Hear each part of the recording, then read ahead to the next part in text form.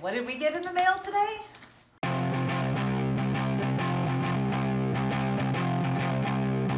Oh, it's a big box of sperm. That's what this is. This is from Shipley Swine Genetics. Have no idea how sperm is packaged. Oh, what is that? That's a catalog of sperm. Yeah, buddy. Super excited to look at that. What's that? That's an invoice for sperm. And anyone want to see how you package mailed in sperm? Oh, wait. Everyone's excited to see this. What's that? I bet you can guess. That's sperm applicators. Okay, you get a little ice pack. Another ice pack. And that's Mad Max in there and his swimmers. Okay, we're gonna put Max in, some might call this a wine fridge, but we call it the sperm fridge.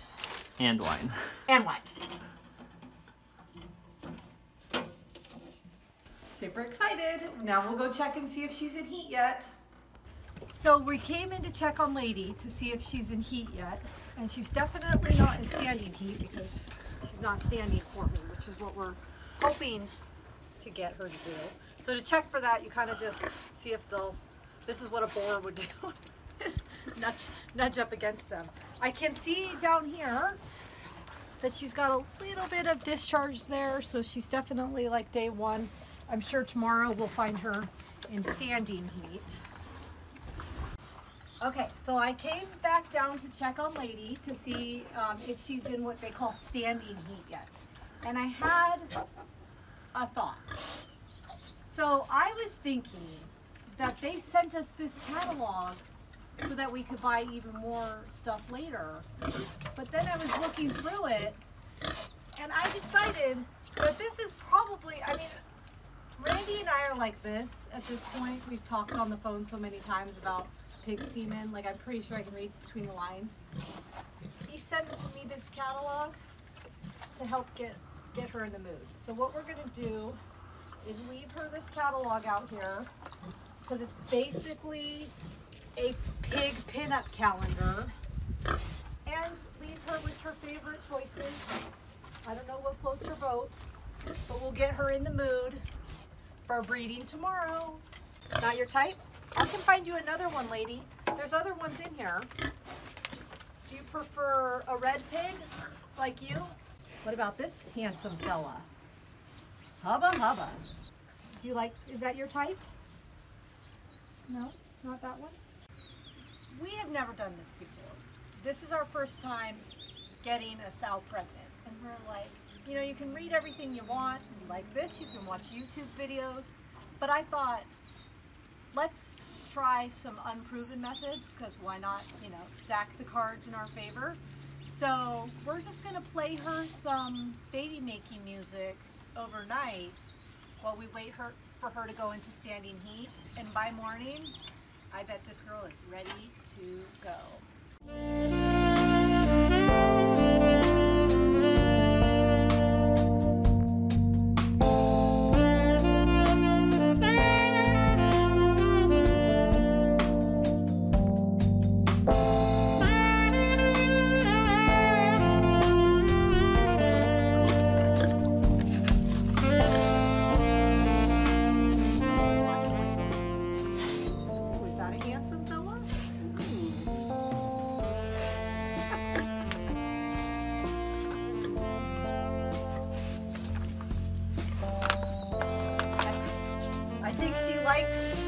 Rocket Man.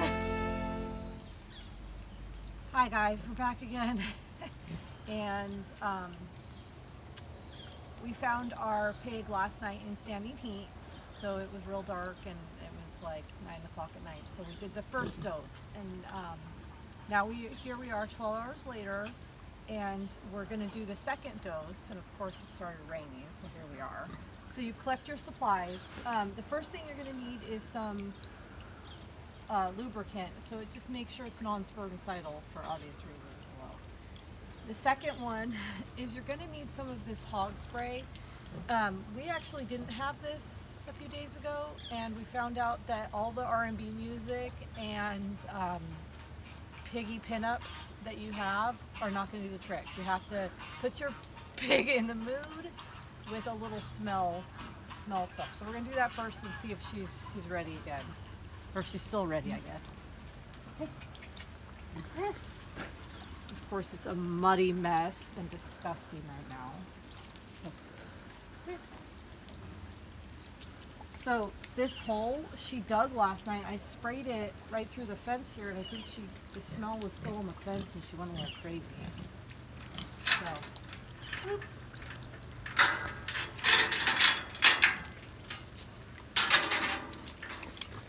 So I'm just gonna take her out of here and try to do it. Come on. So you take your spray, and it smells like a boar.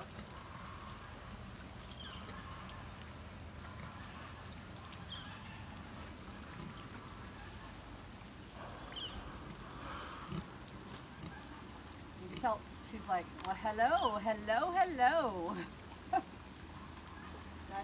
That putting you in the mood? So, and then you could come over here and see, yep, that did it for her. Okay, so this is a standard insemination rod. It's just bent a little bit because of the packaging, but it doesn't matter. There's different kinds. I like this kind. It's just a little easier than the screw-in kind. It has a little foam tip. I literally just dipped it to like here in the lubricant. Like, don't be shy with your lube, people. So you're gonna kind of aim it up. Oh. I think that's enough for me.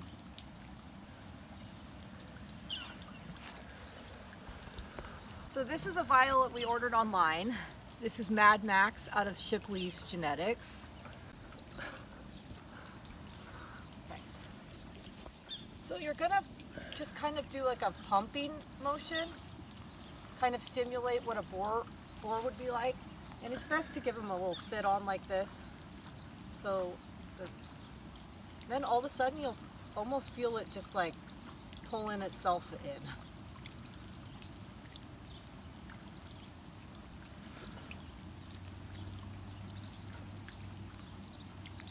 So you're just getting every last drop in there. And if you kind of let the thing fill with air, oh boys, so that way you get every last drop.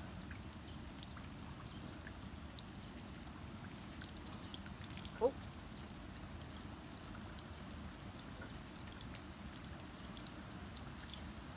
Spilling a little is okay. I mean, this has a lot in it. It only has a few billion. Only a few billion sperm in there. So I like to leave it in just a little longer. I don't know, I just feel like I yank a bunch out but she's pushing a little bit out. A little more than I'd like. Hopefully this is working.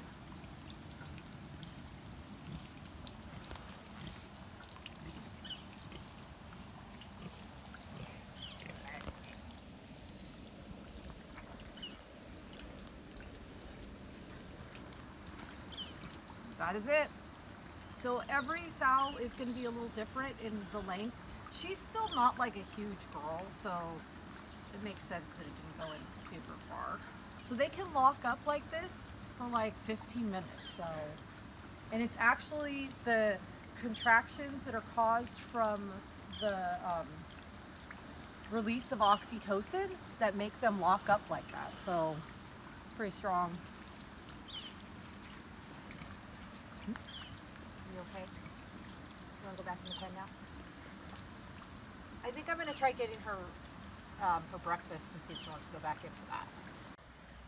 Okay, so the final step in the farrowing process, or the getting ready to farrow, knocking up a pig process, is mark down your dates. So make sure you put on your calendar about 21 days after you serviced your pig, so that you can start checking for the next, for her to go into heat. Because there's going to be 2 times that you're really going to be concerned about pregnancy loss. So this first time, like obviously it just didn't take at all. And then she'll go back into heat around the 21-day mark. Sometimes a little sooner, sometimes a little later, but that's like around there. And then the next time, if she didn't have at least 5 pigs that she got pregnant, it won't be enough estrogen for her to maintain the pregnancy. So she can lose the pregnancy again and go into heat then. So she will just have gotten pregnant, missed that cycle, but not enough to maintain the pregnancy. So pigs can have what they call a miscarriage or a spontaneous abortion all the way up until 114 days, no, I'm sorry, 111 days. So right up until just about when they're due, they can miscarry. So you're gonna have to obviously watch for that during your whole time that they're pregnant. But those 2 times, if you miss 2 cycles, you're probably in the clear. You're probably doing good. So make sure to mark on your calendar. You can go Google farrowing calendar or farrowing date estimator or anything like that. It'll pop right up and it'll tell you exactly if you inseminated on this date, this is their due date. So that's super easy. Do that.